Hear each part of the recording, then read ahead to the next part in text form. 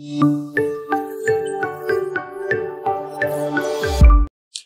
there, once again welcome back to my YouTube channel. In today's tutorial, I'm going to show you how to calculate total working hours in Excel. And I'm going to walk you through everything step by step. Let's say I have this cell and then I indicate by entering the start date and then the end date. I should be able to get the total working hours or total hours worked within this cell. So let's say Friday, let's say assume you went to work or you reported to work at 8. Let's say you reported to work at 8 a.m. and you close around, let's say 4 p.m. When I enter this, you should be getting the total number of hours worked. So you are seeing 8 hours. So you work for 8 hours. I'm going to walk you through how to do this step by step with no step skip. Consider subscribing if today is your first time and don't forget to turn on post notification so you don't miss any of my upcoming video tutorials. Okay, what I'm going to do is that I'm going to clear everything and then I'll show you how to do this. Okay, so this is the empty cell and I believe you can design this normal template. Let's get the days within the week. So we start from Monday and then let's just hit enter, and then I'm just going to drag this down to get the rest of the days.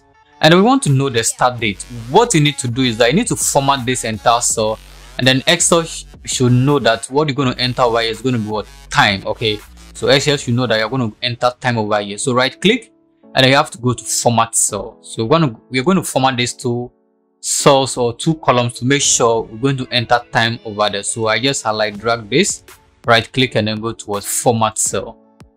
And then we need to make sure we select what time. So select time from the category over here. And then there is different kinds of time format which you can pick from. And then the location, your location, you can select that as well. So I'm going to pick this. I want to display the PM and then either AM or whatever I want this time format. So I just click on OK. So we've actually formatted this. We also need to format this to know the number of hours worked. We want to also enter time over here, but this time around I'm not going to enter the PM. So click on format.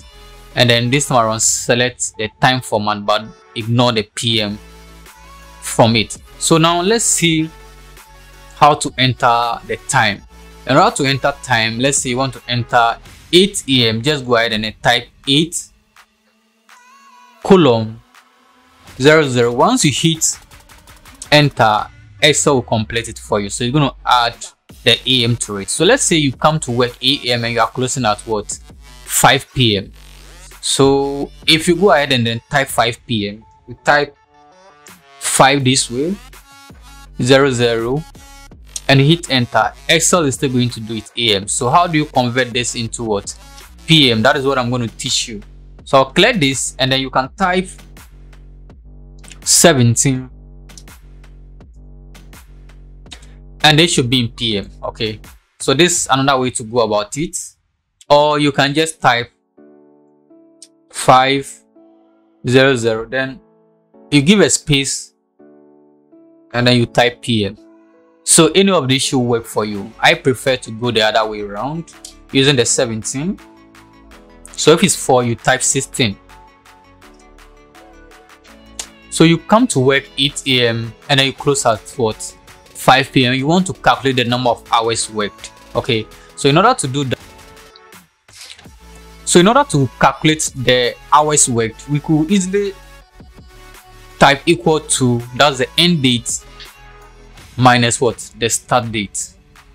If you hit enter, they should work. That's 9 hours. This is perfect. But what happens if somebody work overnight into the next day? So if I go ahead and then let's say someone work overnight, let's say 8. So that's going to be 18:00. So that is a person went to work 6 p.m. and then rather close the next day 7 a.m. So this is rather the opposite, and this formula wouldn't work. If I drag this down, you can see what it's going to give me.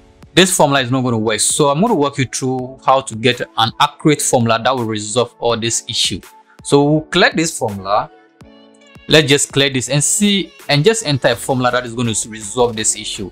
So basically, your workplace, we may have overtime workers who work to the next day. So we're going to use another amazing formula equal to, we're going to use the mode formula.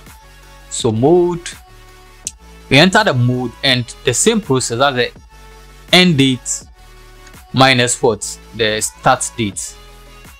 And we need to bring the divisor, comma, and then we're going to enter 1. 1 simply means just a day. Okay, 1 in Excel means a day. If you enter 2, that's going to be the next day.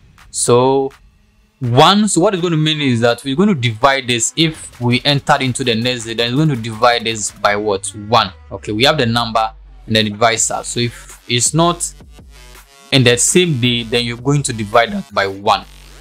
So we close the bracket, hit enter, and we're still getting what? The 9 hours.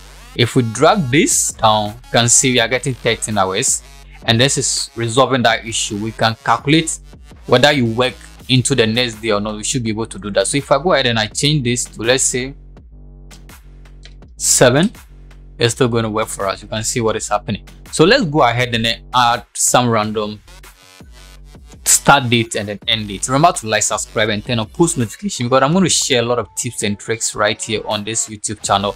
So in order not to miss that, just turn on post notification, subscribe, and like and share this video with friends. So let's go ahead and add that. So let's go ahead and add some few start dates and end dates and see how to get this done. So I'm going to say 5 a.m. Let's say, so I'm going to enter, let's say 5:30,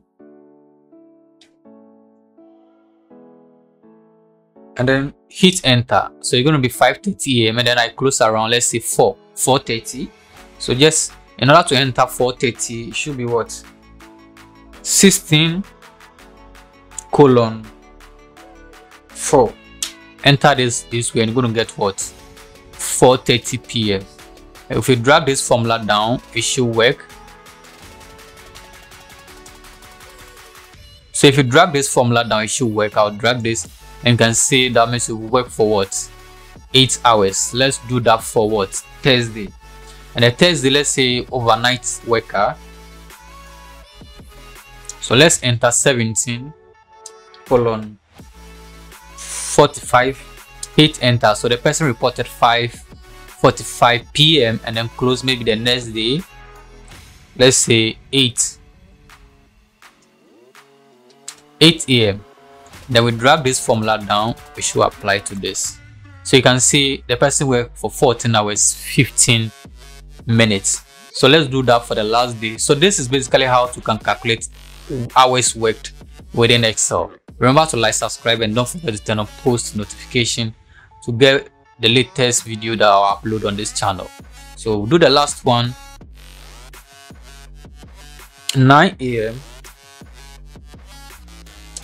and then what? Let's see,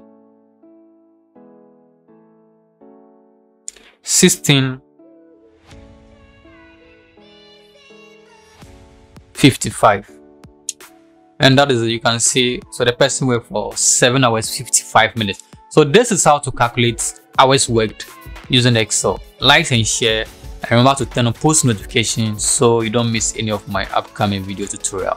Let me get your views at the comment section. If you have any suggestion or if you have a simple way of doing this, let me know at the comment section. Till I come your way again. Bye bye.